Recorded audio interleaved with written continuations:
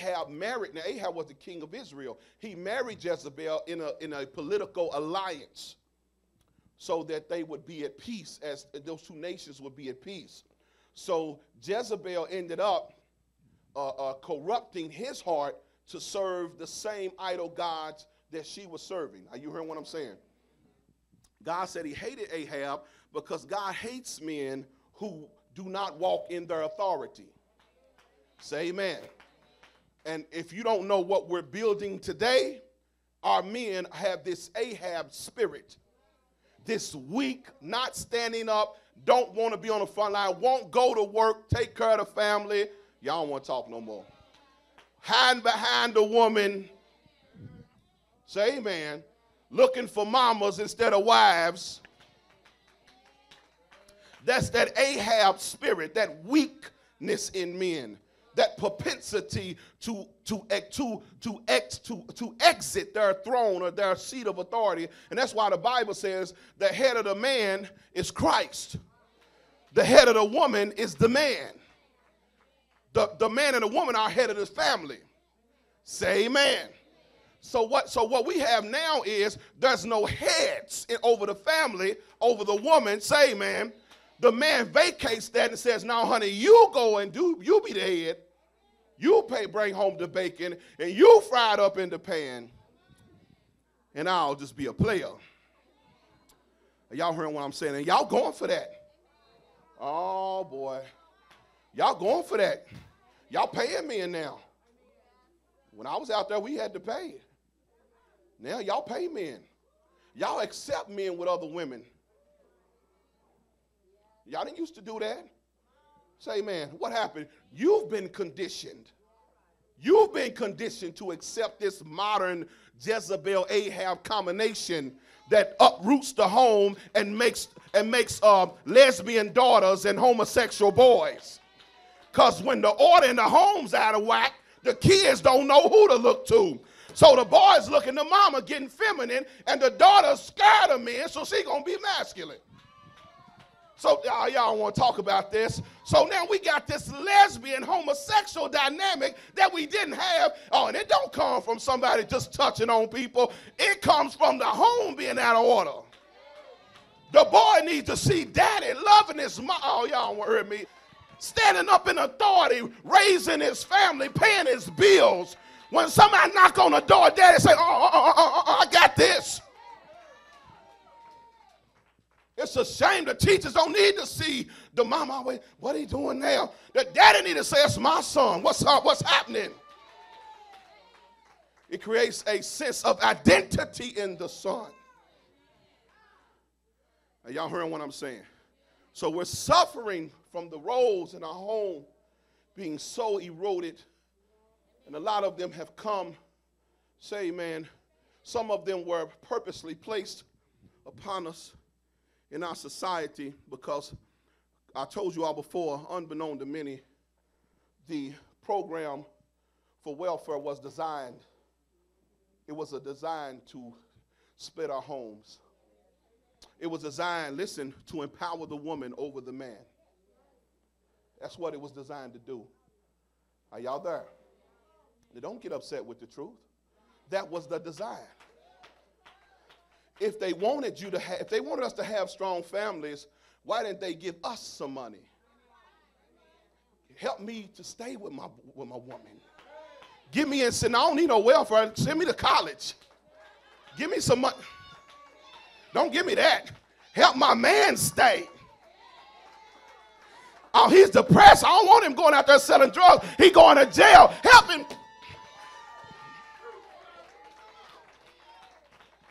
Hallelujah. It wasn't designed for us to have strong homes. It was designed to reverse the order of God. Knowing that when the order of God in the home is reversed, you're going to produce Ahab boys, Jezebel daughters. And the family's going to be destroyed. And we're suffering now. Our women are suffering from this. Say amen. So much to the point that now we say these men are intimidated by a strong woman. Come on. No, you're calling Jezebel a strong woman, when Jezebel is a manipulative woman. She destroys men's esteem and breaks them down. Do it automatically because I don't know how to love or be loved. I only know control and to be on top. And because I've done been hurt by these jokers before, I'm not going to let. So I'm going to break this man down and make him submissive to me. That's what y'all magazines are about.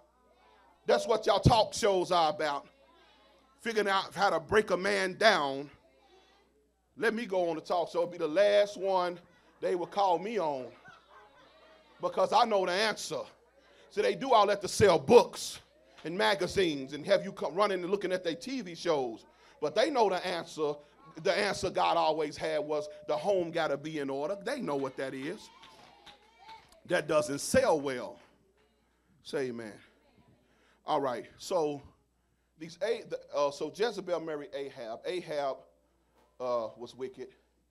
They were serving Baal. He turned the whole country of Israel into serving idols and really, the Bible says, commit fornication and sexual sin. So when Jezebel's dominating, you see this sexual sin. What was once tolerated has become normal. Talk to me. Now remember, we were getting married. We were getting married. Now this generation says fornication is normal. Even in the church. I was reading somebody's Facebook page, and they were saying, Lord, I went to church, and I thank the Lord for my boyfriend, and, God just sent him in my life. Wait a minute. Because y'all know, because Jezebel was prophetic. She was deep, super deep, took the word out of context. Speaking into people's life, God said to me, I got dreams and visions. That's the spirit on us now. This is all these dreams and visions. Y'all don't want to talk no more. And I said, well, the Bible says God does not do evil. Neither does he tempt men with evil. So how can God how can God bring somebody in your life to fornicate with when God don't do evil? God didn't send them, you got them. But people spiritualize it. Come on, y'all. Church is trendy. Being spiritual is trendy. They spiritualize and say, I just thank God for sending them in my life. As if by them saying God did it, I ain't going to say nothing. I said, the Lord thy God does not put evil in front of you. He don't tempt you with evil. You did it. That's fornication. If you keep fornicating, you're going to hell. You know what? They unfriend me. Just go on and delete me. I can't stand it.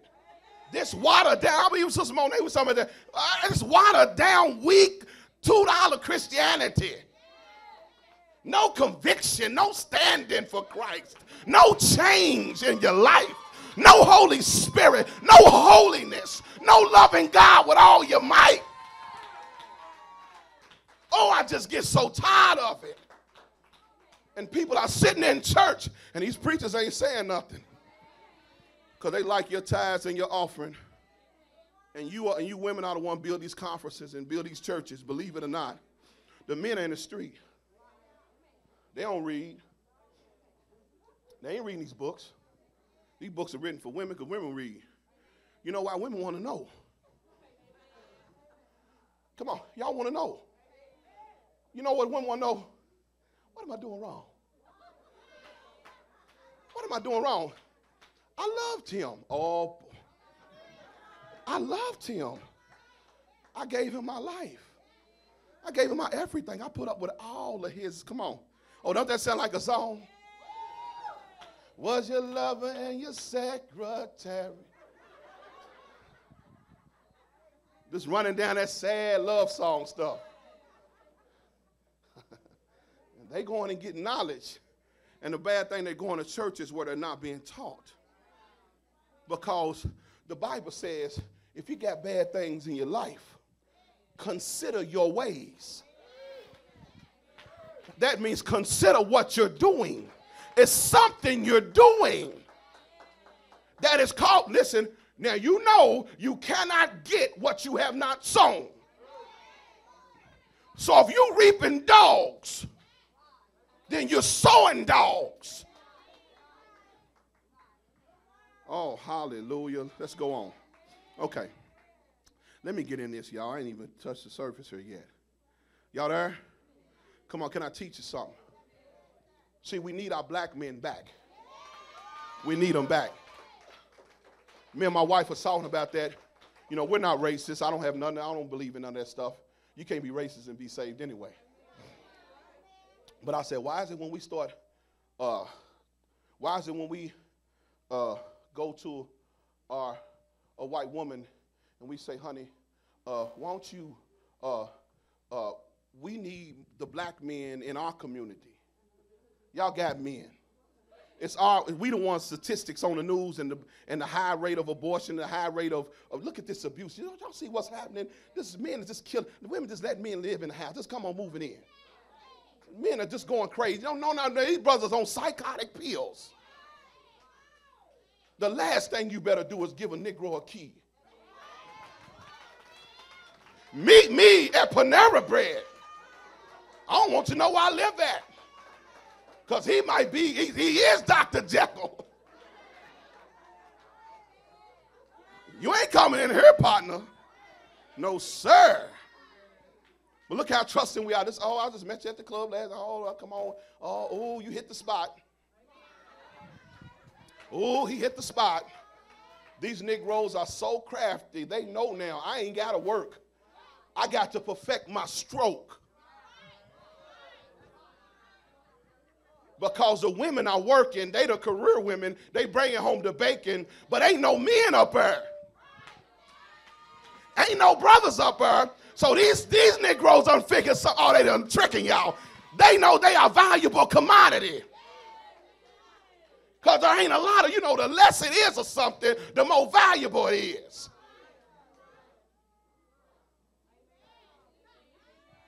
So instead of men looking to purchase,